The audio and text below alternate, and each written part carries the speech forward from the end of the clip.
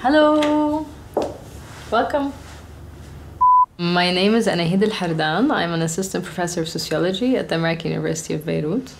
I'm currently a principal investigator on Afro-Asian Futures Past, which is a research program funded by the Andrew Mellon Foundation. We are a group of interdisciplinary scholars interested in social and political theory and literary cultures of the decolonization era. What we are also trying to do is to build a repository of primary source documents in our university libraries in order to enable this kind of research by scholars from this part of the world, but also from all over the world.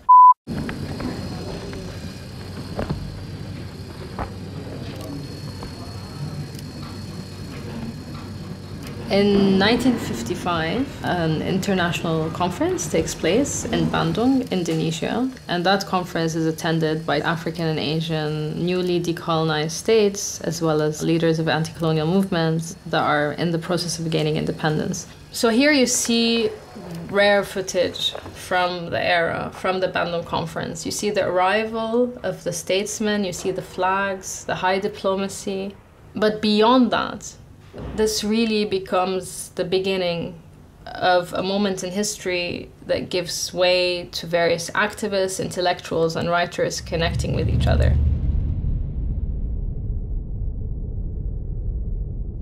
In 1957, Egypt organizes the first Afro-Asian People Solidarity Organization conference, which is a sequel to Bandung.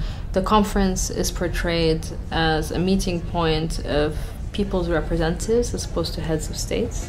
And the conference leads to the establishment of the Afro-Asian People Solidarity Organization in Cairo, as well as various associations. And through these various associations, there were meetings that were organized based on women activists, youth activists, and writers of the African Asian world. And as a result of these meetings and these networks, there were also publications of these associations.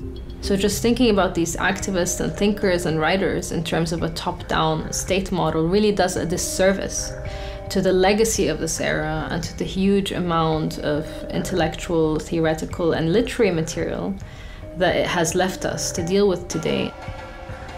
Although this archive was published in this part of the world, although it was published in Arabic as well as English and French, today it simply does not exist in this part of the world.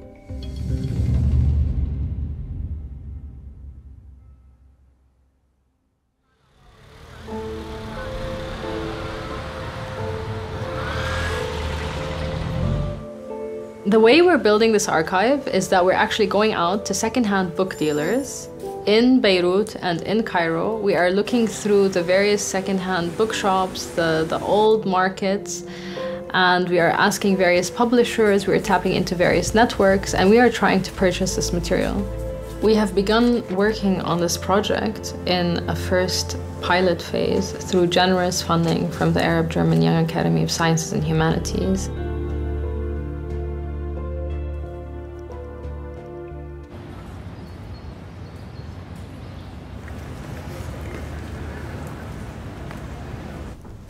The nature of the archive we're building, the fact it is on a period which is largely neglected, which is largely understudied and ignored for various reasons, makes it even more pressing and urgent.